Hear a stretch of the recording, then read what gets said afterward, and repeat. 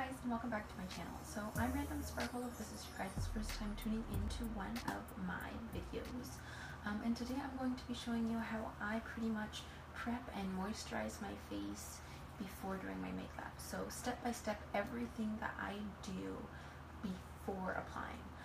And then you guys can totally use this for after you guys do your makeup. It's basically the same steps. The only thing that I do differently is I take off my makeup before I wash my face. So I'm going to show you guys a couple different things that I use to take off my makeup before washing my face. I use these simple makeup face wipes. These are for more sensitive skin. Both of the makeup removers that I'm going to show you are definitely for more sensitive type skin people, and there are really great options. You can find these at the drugstore, grocery stores, pretty much anywhere carries them, and they are in the $10 range, I guess you could say. And then the second one that I use is this Blum Naturals, and then these ones I do use my cotton pads. You could totally use a towel if you wanted to, or cotton balls, and kind of get creative with your options. But yeah, so I just make sure that I take off all my makeup first, so I don't have to wash my face multiple times to get the black off my eyes or things like that, since I do have sensitive skin. So basically this is going to be a video of how to prep your face, or how to moisturize and take care of your face after doing makeup. So if you guys want to see that, just stay tuned. Definitely make sure you guys like and subscribe so you can get updates for whenever I post my new videos, as well as leave any comments if you guys have anything you want to let me know or suggest for new videos or anything like that. But enough rambling, let's get right to it. Here we go, guys. Alright, so to start out, if I wake up in the morning and my face is just really dry, I go ahead and wipe down my face with the Say Yes to Coconut face wipes, and this just does a really good job at moisturizing. And then I go ahead and let that sit on my face while I brush my teeth. So I just brush my teeth before I wash my face or put my makeup on, to make sure that it doesn't make my makeup run or leave any sticky residue on my face. So then after I brush my teeth, I wash my face with my simple, gentle exfoliant face wash. And this just does a good job of getting off any dead skin. And if I have any extra, I scrub my nose or whatever area has that dead skin with the towel. Sometimes I'll get the towel a little damp if that need be, and that just leaves your face kind of glowing. And the next, I'm using this Indie Beauty lip exfoliant. Now, lip exfoliant is really important. You do not want crusty lips, and lipstick does tend to dry them out. So what you do is you just grab a little bit of that exfoliant and just rub it right onto your lips.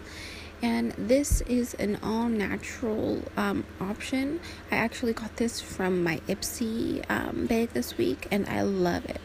So I would definitely recommend this. And I will put this in the comment section down below. And then next is this Wish Renewing Mask, and this is also great if you have dead skin and it just sits on your skin for like 30 minutes or 30 seconds. And the next, I'm using this Problem Skin Toner, and I use my cotton wipes for this. So I'm just going to spray a couple spritz onto my cotton pad, and then what you want to do is you're just going to go in an upward motion all over your face, and this is just going to make sure that it takes off any bacteria that may still be on your face. It's going to really help reduce the breakouts that you have, and it'll help the appearance of them underneath your makeup. So that's another reason why I really like to make sure I do this before applying, because it can really just help my skin calm down underneath my skin, especially, you know, if you do have any breakouts or your skin's kind of freaking out that day. This is a really great option. And you can find this toner, and this is Black African Soap face toner. You can find this at I think I got it at Walgreens, or probably any grocery store would have it also. And then I just go ahead and let this dry before applying my moisturizer.